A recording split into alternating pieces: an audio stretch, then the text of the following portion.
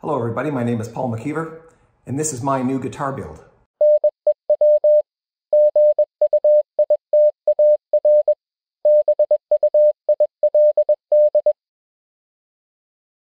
Alright, so we come to the point now where it's time to adjust the heights of the pickups, because as the magnets on the pickups get closer to a string, they will pick up more signal, or more current will be generated by the interaction of the string's movement through the magnetic field created by the magnets in the pickups.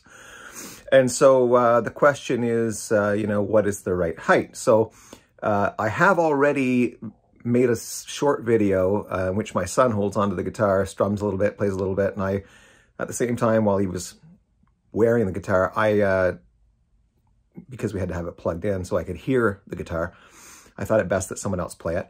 I then adjusted the pickup heights with a screwdriver while he was playing. So it was a bit of a two-person job. I don't think it necessarily has to be done that way. It was kind of a fun thing to do with my son. However, the difficulty in terms of videotaping this, or video recording this, is that I don't think it shows up as well, or turns out as well on the video as it does in person. So in person, you can hear relatively well that this string is louder than that string, and you can, by adjusting the pickup height, make the two strings have roughly the same level of output on a given pickup. But because that's not exactly easy to hear on the video, what I thought I would do instead is just show you first how to adjust the pickup heights when what you've done is directly mounted the pickups to the body of the guitar, which is what you will by now know I did. So let's just have a look at the guitar itself. All right, so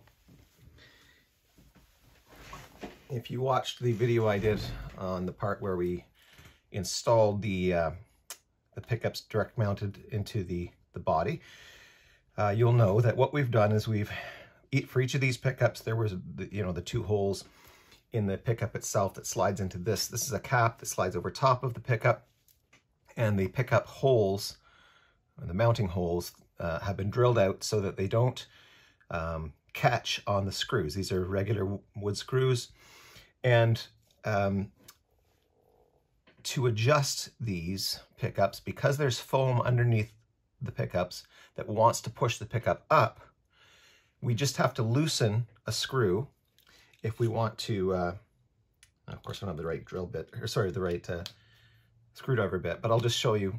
If you were to want to, for example, raise this pickup on this side, you would just go to the screw right there, and you would turn counterclockwise, which would make the screw head come up, and the foam underneath the pickup would cause the pickup to come up closer to the string. Likewise, if you wanted to, say, put this side down further, you would just screw clockwise, okay, that screw right there, and that would cause this side of the pickup to lower relative to the string. And what you'll see in the video that follows this, where my son's playing this guitar, is that the low E side of the pickups, in one of the cases, I can't remember exactly which one, was giving more signal to the output than was the high E. So we backed off, we pushed this side of the pickup down further into the cavity, and we brought up this side of the pickup more closely to the E string until the two sounded, just subjectively to one's ear, to be giving out roughly the same amount of volume, neither one of them speaking over top of the other. There was also a difference, I believe, and we'll see this in the video, it's been a while since I recorded it, between the volume of this pickup and the volume of that pickup. And so in one of the cases, I think it was this pickup, it was either, I don't know if it's hotter, but for whatever reason, it was louder than this pickup here. So this whole pickup we put, again, turning clockwise on both screws, we moved the pickup further into the body away from the strings so that the volume between the two pickups is the same. So it's not the case that I've got one hot pickup and one not pickup. They're about equal in volume. And remember, there's a master volume for this, so I don't have to adjust the volume because I've switched to a different pickup. It's going to not affect the volume if I switch between the pickups. All right, so let's have a look at the video. Do your best. Perhaps if you've got some good speakers or headphones, you'll be able to hear the difference in volume. And if not, I apologize in advance, but you get the idea. If this side is too loud relative to this side, turn it down. If this pickup is, say, quieter than that pickup, bring both poles down on this one. And if you can, bring both poles up on this one. All right, let's have a look at the video. Are you just recording? Yeah, I just want to see.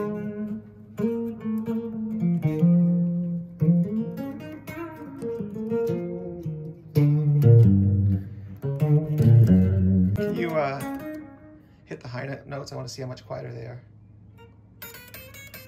Yeah, so the pickups need to be moved from the at the top. These ones need to be lowered. These ones are about as close to the string as they get already, so.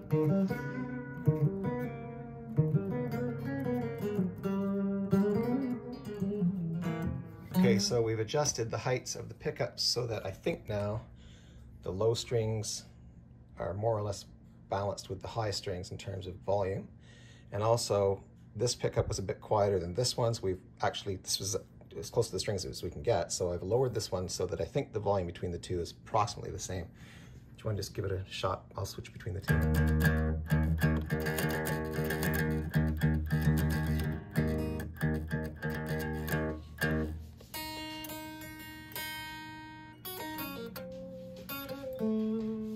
All right, so that's the adjustment of the pickup heights. The next thing we're going to be doing, I believe, is just to check to see whether the neck we received from Warmoth has any inappropriate warp in it, or whether it's nice and flat. Nothing's been done to the neck. There's been no fret dressing or anything like that. And I haven't adjusted any truss rod yet or anything like that. So I've got to measure to find out whether the neck's good and straight, and if not, I'll have to adjust the truss rod, which in this particular guitar is done by way of an Allen wrench on the side, so you don't have to actually take the neck off to adjust it. You can do that from the side. It's a really nice feature. I think it's a Goto product that's used by Warmoth. I'm not sure if any other companies use that side adjustment for the truss rod, but well, anyway, have a look at that on their website. It's kind of neat. And Aaron has a video. He's the representative of the company. He has a video on their YouTube channel where he explains the truss rod and the side adjustment of the truss rod. It's really fascinating.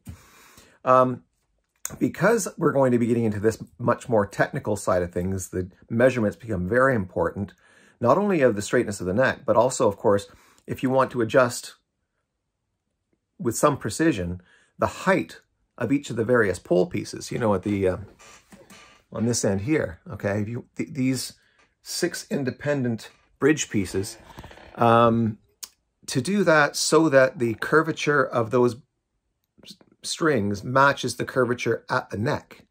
All right, so the strings going over the bridge, if you want that curvature to be roughly the same as the strings going over, say, the 12th fret of the 22nd fret, well, then you need to be able to measure that curvature appropriately, and there are ways of doing that. So there are, it's kind of like a set of pre-shaped, pre-curved devices that you hold up under the strings, and you get to find out whether the strings are touching all the way. And if not, you can adjust the bridge pieces until everything's just fine. So bottom line is, I'm going to try to get that video ready for next Friday. There might be a delay, though. There might not be a video next Friday. It all really depends on whether I get from the United States, where I've ordered from StuMac.com the measuring equipment. It depends on whether I get that significantly before next Friday. If not, there'll probably be a 1 or maybe even 2 week delay before the next installment. I apologize for that, but yeah, I'm learning as I go, and hopefully I'm able to, share what I discover along with you and save you a bit of time, get you more prepared than I've been in having the right tools. All right, so until the next video, whether that's next Friday or not, don't give up. Just come on back a week later. It'll always be at Friday at 2, and we'll see you next time.